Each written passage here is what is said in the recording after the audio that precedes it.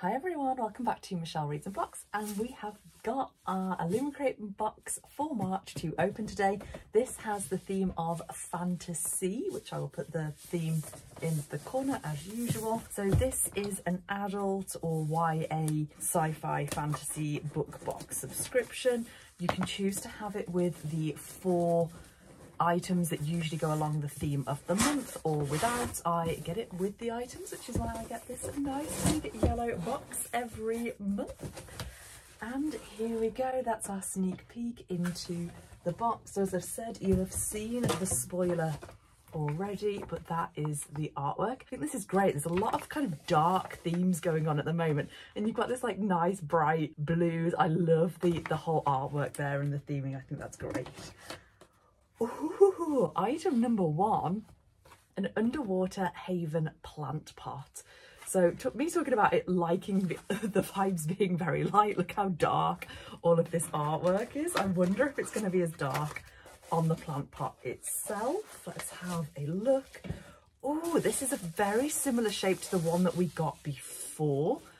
I can't remember the theming of the one we got. It was probably a good 8 months ago now.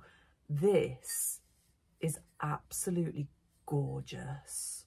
Wow. So here you've got some kind of underwater creature. You've got some, you'd never guess I'm a biologist. I can't even think of the name of them. They're all kind of sea creatures, aren't they? And sea plants and some fish there. That is beautiful. Oh, look at that person there. I almost feel like it's so dark I'm missing it because of the glare from the window there. Wow. Yeah, that's really nice. It's got a lot of high glaze on it, hasn't it? But yeah, love these little plant pots. What I would say is obviously they've got to be quite small to be able to fit into the box. So I do find that I have a lot of small plant pots at the moment in my house, and like some bigger ones would be more useful. But do you know what? As an item from a book box subscription, I'm so happy with that. So happy. Talking about being so happy, we've got our next book pot. I know that this is our next book pot. That's so nice. Who is it? Oh, which fandom is it? I don't think I can remember. So I'm almost surprising myself because I've forgotten the fandom of it. Let's have a look. These book pots. Oh wow, and me saying that I love these light colours from the fandom. It's this light turquoise colour. Is it turquoise or maybe slightly more of a minty colour? So it says the legends of mythical sea creatures on the front. Obviously that goes with the fantasy element, or not element, theming. Mythical sea creatures, the kraken, mermaids, and leviathan. I can't pronounce that word. I should be able to. Tales from the deepest depths of the ocean.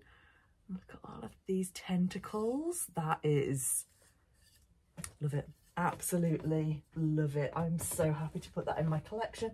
Clearly did not think about cleaning this before I did this unboxing today.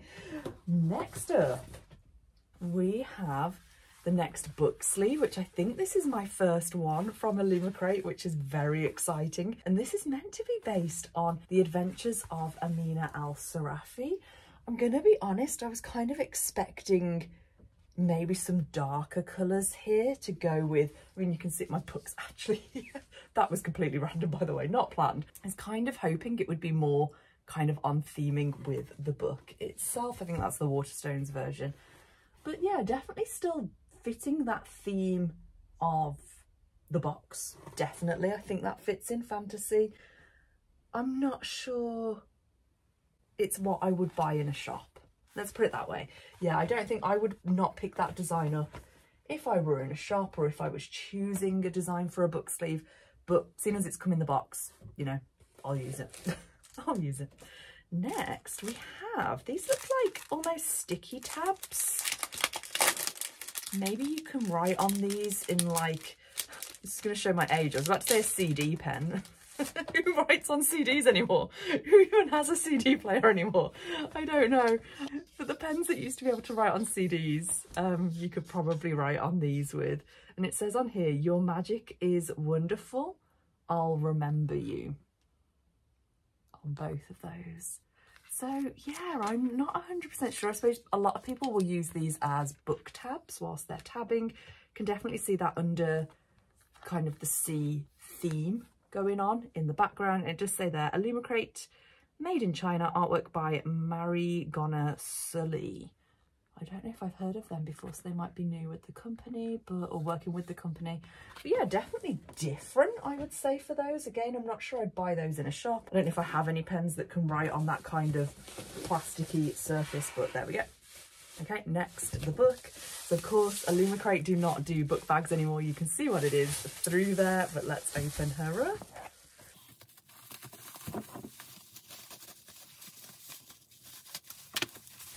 Okay, so we have Fathomfolk. I struggle to say that. Fathomfolk by Eliza Chan.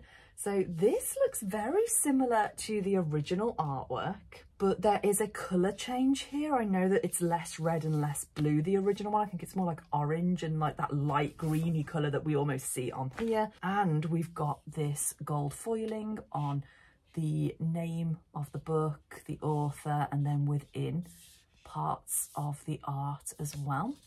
See if we turn it around. I was about to say I always like when it goes into the design, but it actually doesn't, does it? It is a complete kind of edge onto there, and then the design itself continues on around the back. So you can see these kind of dragons here, or I suppose they're Fathomfolk, aren't they? So they're underwater creatures. And they're kind of going into the back as well, and the waves and these very kind of eastern buildings. But yeah, it's beautiful. So I know that this is a cover that was not obviously redesigned by anyone, by an artist. It is from the publisher themselves, which Illumicrate seem to be doing a lot of at the moment. Onto the sprayed edge. I don't think that's going to be to everyone's liking, but I quite like it here with the waves and into the sky. You can see where they've tried to bring those colours in, but I think the yellow there is a bit much compared to the rest of the book, especially seeing as we've already got this orange. Ooh, but yeah, definitely different. And I am interested in this book, so I was happy to receive a copy of it. I'm not going to go out and buy like 10, but yeah, happy to have this in my hands. Let's have a continue looking. Ooh, this is very different. So on the book itself, it's almost like a completely different style of artwork. It's a lot more kind of sketchy and descriptive, whereas this is kind of a bit more, I don't want to say cartoony, but you know, like blocks of colour. This has got lots kind of more to it. So I'm going to assume that they are different artists. It kind of goes around and onto the back as well. And again, you've got this massive sea creature here. Be really interested to read more about it. I think that's a sea creature as well, and some boats and ships and things. That is very nice. We've got more sea creatures, and we've got these two people. I know nothing about the characters yet. Do you know that this is a duology and it's the first part? That's all I know. I think that's the same artwork front and back. And this one is signed by the author, which is nice. And you've got a stamp there on the signature page. You've also got a bound-in author letter from the author. I know they did say we were getting exclusive content in this one. So whether that is just the bound-in author letter or if there is more, as normal, we will take a look. So there's acknowledgements in the back. There's an epilogue. No, I kind of feel like that is the exclusive content, which I kind of feel is a bit of a misleading statement to say that that's exclusive content. It should be a bound-in author letter. But there we go. No reverse dust jacket artwork. So as normal, we are going to go through the synopsis and then have a think about our feelings on this book and our items. I'm going to butcher this pronunciation before I even start. No, I can do this. Come on, Michelle. Have some confidence in yourself. Welcome to Thankyou, shining pearl of human civilization and a safe haven for those fleeing civil unrest. Or at least that's how it appears first. But in the semi-flooded city, humans are, quite literally, on top. peering down from shining towers and aerial walkways onto the Fathomfolk, sirens, sea witches, kelpies and kappers, who now live in the polluted waters below. For half-siren Mira, promotion to captain of the border guard means an opportunity to help her downtrodden people. But if earning the trust and respect of her human colleagues wasn't hard enough, everything Mira has worked towards is put in jeopardy when Naomi, a know-it-all water dragon, Fathomfolk royalty, is exiled to the city. When extremists sabotage the annual boat race, violence erupts, as does the clampdown on Fathomfolk rights. Both Naomi and Mira must decide if the cost of change is worth paying or if Thankyou should be left to drown. This debut fantasy inspired by East Asian mythology and ocean folk tales is perfect for fans of Jade City, The Bone Shard Daughter and House of Earth and Blood. Okay, so that is the book for March. I don't think I've got anywhere I can kind of pop it up here. That's kind of out of shot. If I put it on Amina or al-Sirafi, I think that's going to fall. Yeah, I can't put that there. Let's pop it up here. Okay, so items. Mythical Sea Creatures book part designed by Jane Tibbetts, who is at Chatty Nora. Our next fandom neutral book part is inspired by all mythical sea creatures. Which one is your favourite? Then we've got the Underwater Haven plant pot, which was designed by Anna Steed, who is at Thistle Moon. This plant pot features a kelpie from our Book of the Month Fathomfolk and is a great multi-use item. I definitely say that. I don't even think my last one I used as a plant pot yet. I think I've just put something in it. So useful. Kraken in the Deep book jacket. So this is designed by Punami, who is at Punam. I'm pronouncing an N in there. Pauhami, Pauhami. The Adventures of Amina al-Sirafi inspired this stunning book jacket, and the illustration features the legendary Kraken. Beneath the Waves sticky notes. These are designed by Marigona Sully, who is at Marigona Sully Art. These sticky notes with elements inspired by In Deeper Waters are perfect for all of the note takers out there and are transparent for easy use in your books.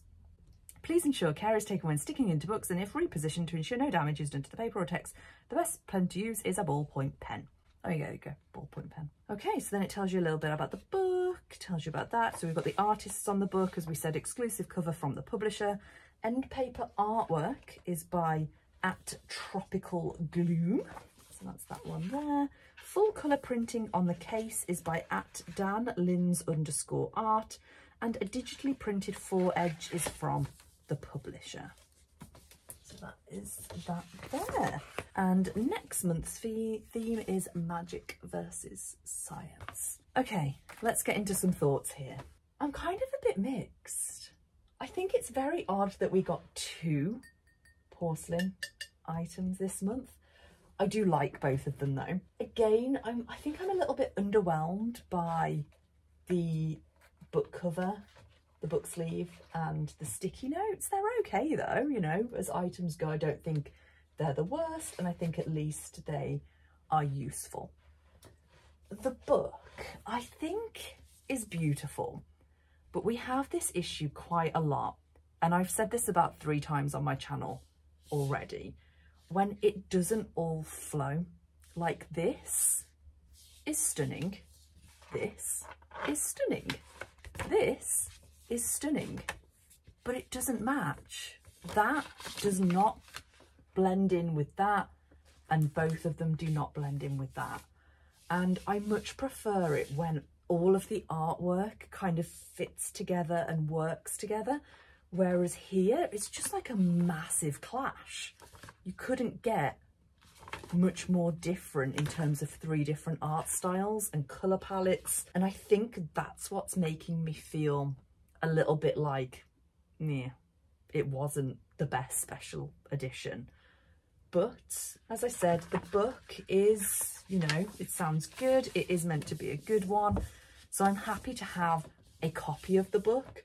But if this was like a special edition to buy, I wouldn't rush to buy this special edition.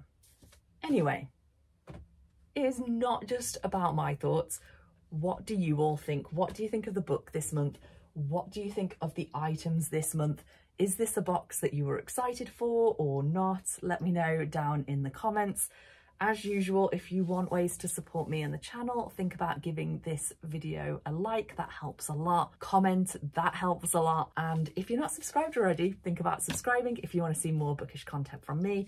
As usual, I will leave links to the book mentioned in the video down in the description. They are affiliates, so you do not pay any extra, but I make a small commission off the sale, which helps me and the channel out. Otherwise, I hope you all have a lovely rest of your day, wherever you are, whatever you're up to, and I will see you all next time, which will be very soon because my fairy loot box also came today. So I will be filming that and getting it up immediately after this one.